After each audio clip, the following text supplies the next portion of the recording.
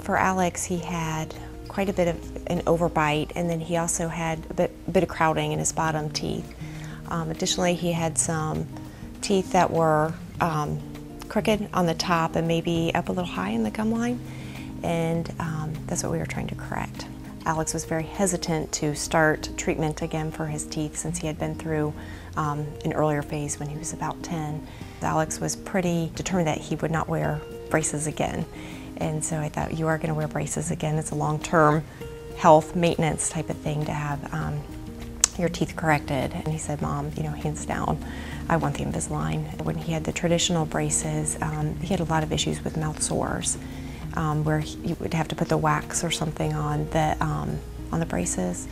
And he has not had any mouth sores or any issues, you know, with the Invisalign in his mouth. Alex is very active. He's active in sports. He plays baseball, football, and basketball.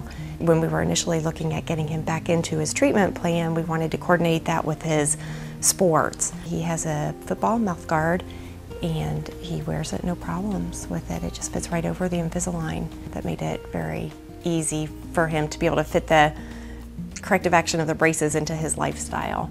Dental hygiene is a big thing, and he's able to floss, and Alex is able to brush, and he brushes just like normal.